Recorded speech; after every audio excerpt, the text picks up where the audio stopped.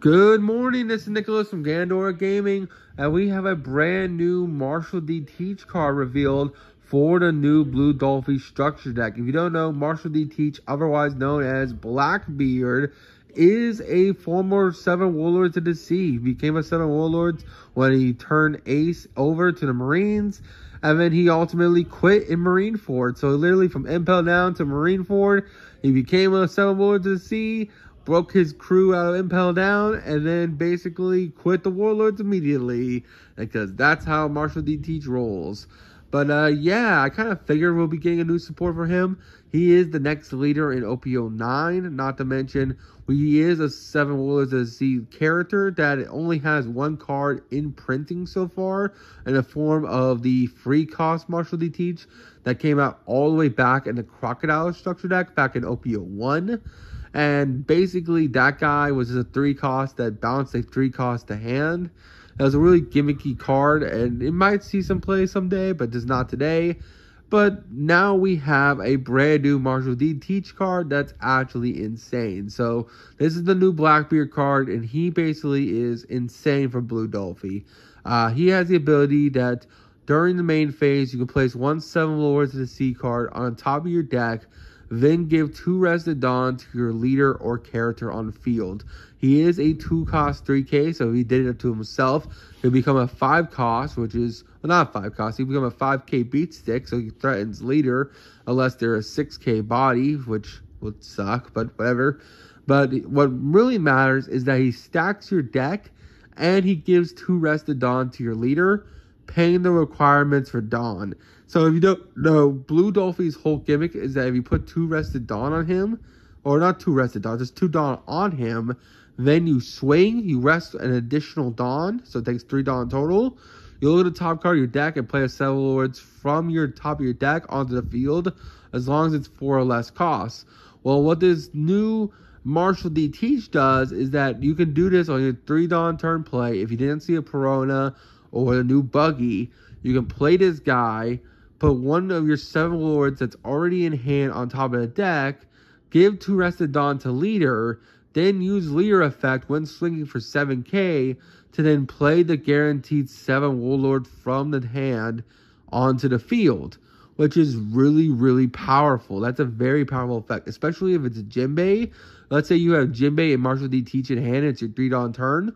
You go play Marshall D. Teach, put the Jinbei on top of your deck, give 2 Rested Dawn to your leader, then rest the last Rested Dawn when swinging, play the Jinbei from the top of your deck, then Jinbei effect will trigger to play another 7 Warlords of the Sea with 4 costs or less directly from your hand.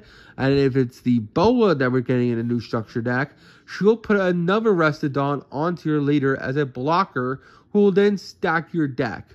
Or if it's another blocker that looks at the top 3, let's say a Don Quixote del Flamingo, then you get a blocker that stacks your deck as well, and you get to put 3 bodies on board on your 3 Dawn turn, which is absolutely incredible. Like, yes, he is a 2 cost 3K body, so both red, purple law, and any black deck has easy access to removing him, but on your 3 Dawn turn, they're not going to have enough Dawn to deal with his ass.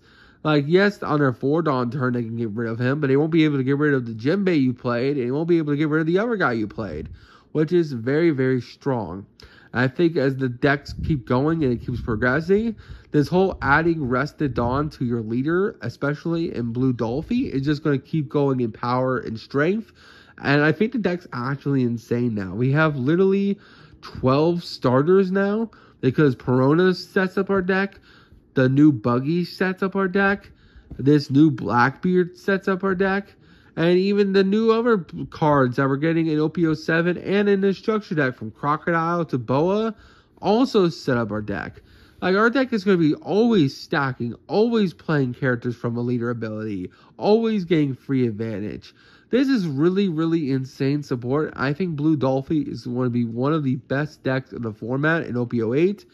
I think it's a very, very scary contender. A deck that can play multiple bodies for free, always, every turn, is going to be terrifying to go against. And I think Blue only gets better once OPO 9 comes around, because I have a sneaky suspicion that Blackbeard will be our blue leader for OP09. That's because he is a 7 wards and a C, and he's also a Whitebeard pirate.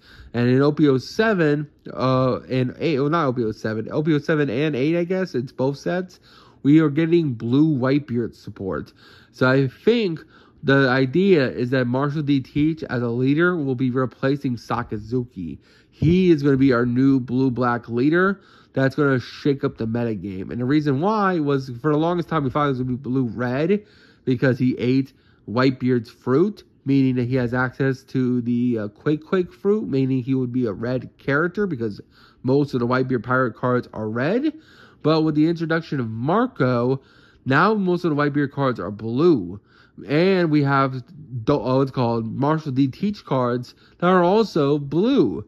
That means I think Marshall D. Teach or Blackbeard in OP09 will be a blue-black leader. He's going to have the Yami Yami no Mi, which is the black gravity fruit he has. Well, the darkness fruit, whatever, the Yami Yami no Mi.